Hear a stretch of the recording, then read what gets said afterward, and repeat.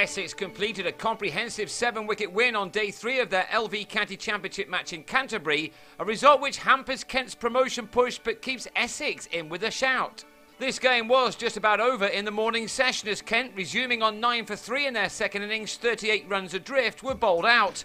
Brendan Nash fell to the 20th ball of the day, LBW to Maurice Chambers. Michael Powell soon followed, edging an away swinger from Chambers behind, a wicket which left Kent on 26 for 5.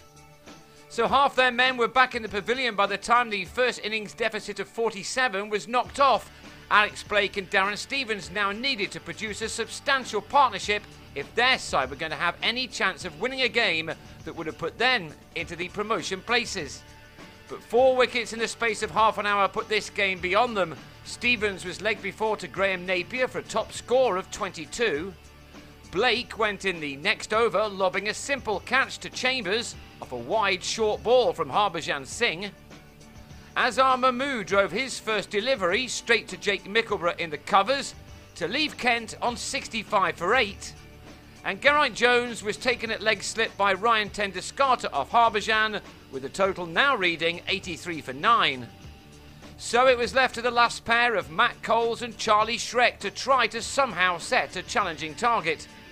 They did at least take the total past 3 figures, but with it on 101 and the field spread far and wide, Coles managed to find Harbhajan at mid-wicket to give Chambers figures of 4 for 31.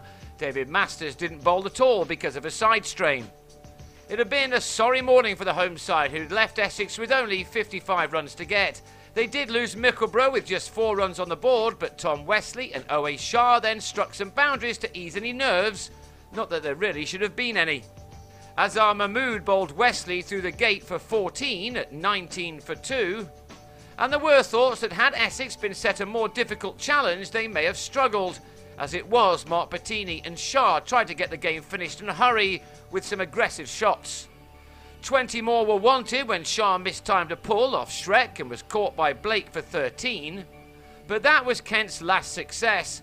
Bettini cut Stevens to the boundary, while Tenduskarta drove Adam Riley over the top for a maximum. Then next ball just before 3 o'clock, Tenduskarta nudged the single his side required to take Essex to their second win of the summer. They took 21 points for their 7-wicket win, a result which puts them into 5th place in the second division table, 1 place and 13 points behind Kent, who were only able to take 4 points from this match. Derbyshire are now looking very good at the top, but plenty of other sides are now vying for second spot.